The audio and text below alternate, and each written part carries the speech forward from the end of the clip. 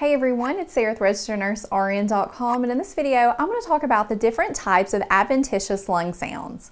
So let's get started. Adventitious lung sounds are abnormal sounds that you hear during auscultation that shouldn't be there. And I want to cover 5 main types that you want to be familiar with. The first type is known as crackles. These are also sometimes called rels, and you can further divide them into fine crackles and coarse crackles.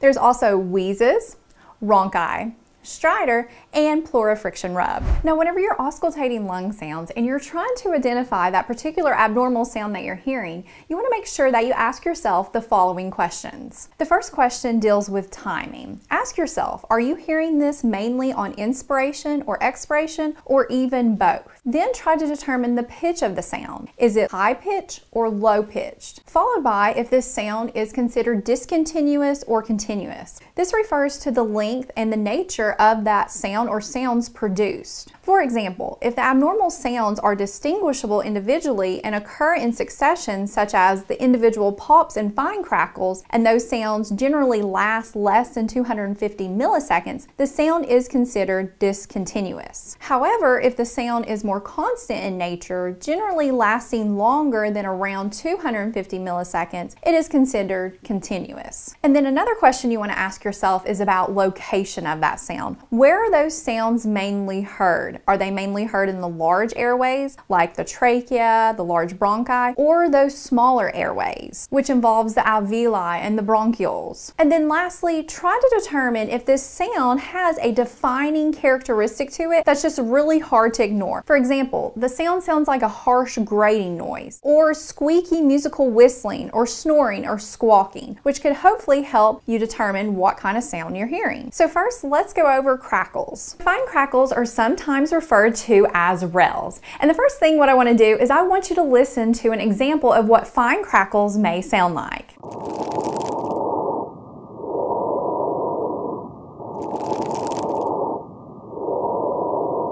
Now, how do you know that you're hearing fine crackles? Well, you want to pay attention to the timing. With fine crackles, you're going to hear those towards the end of inspiration, and they're going to be really brief.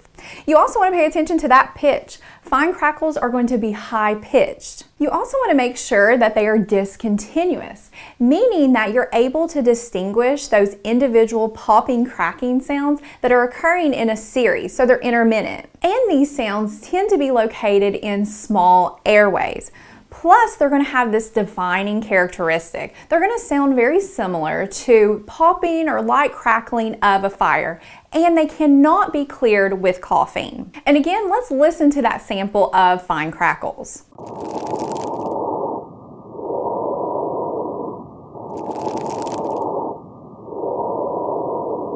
Now, what's causing this sound? Well, whenever the patient breathes air into those small airways, like the bronchioles or the alveoli, which are deflated or collapsed, it causes them to all of a sudden crackle or explode open, which allows you to hear that high-pitched crackling noise. And fine crackles can occur in cases of congestive heart failure, atelectasis, pneumonia, and pulmonary fibrosis. Next up is coarse crackles. Let's listen to some audio of what coarse crackles may sound like.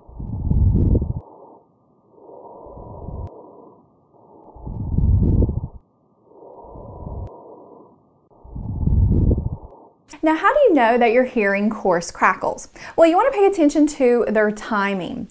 Coarse crackles tend to occur around the beginning of inspiration, but they can extend into expiration, and they tend to be longer than fine crackles. Also, their pitch is low and they are discontinuous. In addition, they tend to be located in the large airways, such as the bronchi, and they have specific defining characteristics. These coarse crackles tend to sound like a gurgling or bubbling sound that is not cleared with coughing. And again, let's listen to this audio of coarse crackles.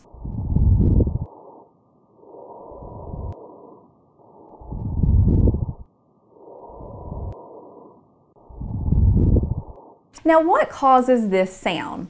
Well, it tends to occur whenever patients breathe air into partially blocked airways, like those large airways such as the bronchi, that are filled with fluid or really thick mucus. So whenever you're trying to think of lung conditions that will cause this sound, think of lung conditions that present with fluid or thick mucus. And these conditions could include heart failure due to pulmonary edema, which is fluid in the lungs, or severe cases of pneumonia, or bronchiectasis, which is a chronic lung condition where the bronchi are enlarged due to chronic lung disease, for example, like cystic fibrosis, or infections that result in mucus secretions. Now let's talk about wheeze sounds. First, let's listen to some sample audio of what wheezes may sound like.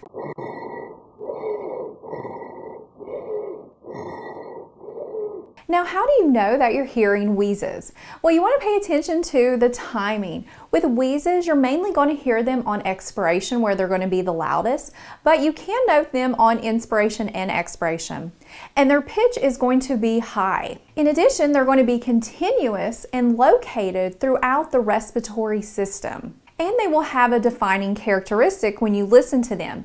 They will have this squeaky musical whistling noise to them, and you may even be able to hear them without a stethoscope, especially if your patient's having an active asthma attack. Now, it's important whenever you hear these sounds that they're not mainly coming from the throat area, because this may indicate stridor. And again, let's listen to that audio of what wheezes could sound like.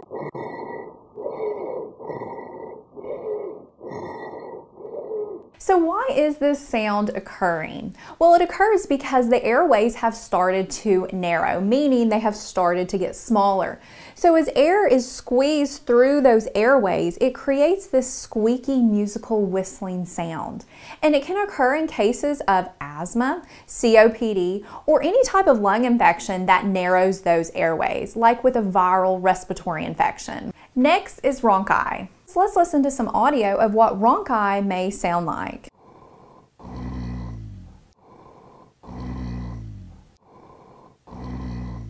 Now, how can you know that you're hearing rhonchi? Well, you want to pay attention to the timing. Rhonchi are mainly heard on expiration, but you can hear them along with inspiration. And they're going to have a low pitch and be loud. In addition, they're going to be continuous and located in large airways, like the trachea and the bronchus. And they're going to have a defining characteristics, where when you listen to that sound, it's going to sound like a snoring or a snorting sound that can decrease or go away with suctioning or coughing. Now, it's important to note that some literature will actually classify rhonchi as a type of coarse crackle or a type of wheeze. So whenever you're trying to identify these lung sounds, always go by your facility or your professor's recommendations for how they want you to categorize rhonchi. So again, let's listen to that audio of rhonchi.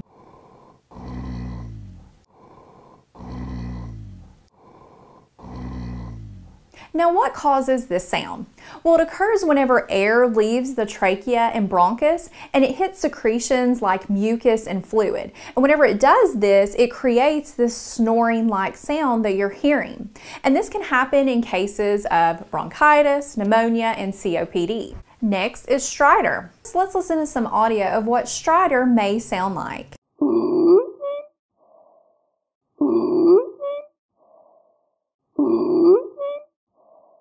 Now, how do you know that you're hearing stridor? Well, you want to pay attention to a few things. First thing is timing. Stridor can be heard on inspiration or expiration, and it's going to have a high pitch. In addition, it's going to be continuous and located mainly in the upper respiratory system, like the trachea/throat area. And it's going to have a defining auditory characteristic that you really can't ignore. It's going to sound like this screeching, squawking noise that's coming mainly from that throat area. So again, let's listen to this audio of stridor.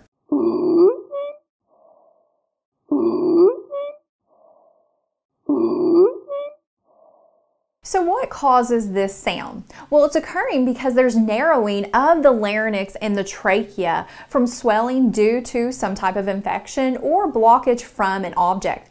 And it can actually progress where that airway will be completely blocked off. Therefore, some cases of stridor are life-threatening and require immediate attention. So it depends on the severity of the stridor, how severe does it sound, and what is actually causing it.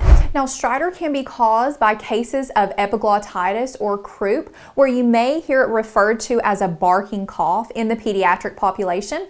It can also be caused in cases of anaphylaxis or if there is an object stuck in this throat region. Finally, we have pleural friction rub. So let's listen to some audio of what a pleural friction rub may sound like.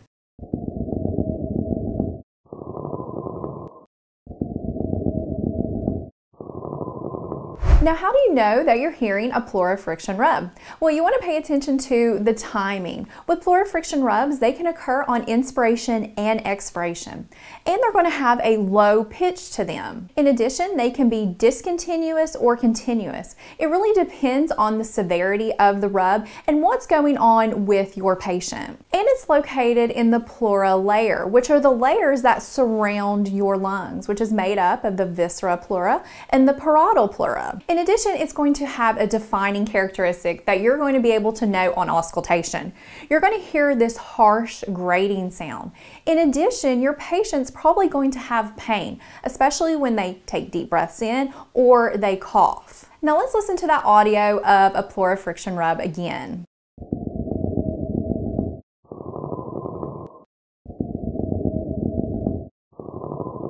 So what causes this sound? Well, it occurs whenever those pleural layers become inflamed and rub up against each other, because normally the visceral and the parietal pleura are separated by a small space. So as the patient breathes in, those layers will just glide over one another.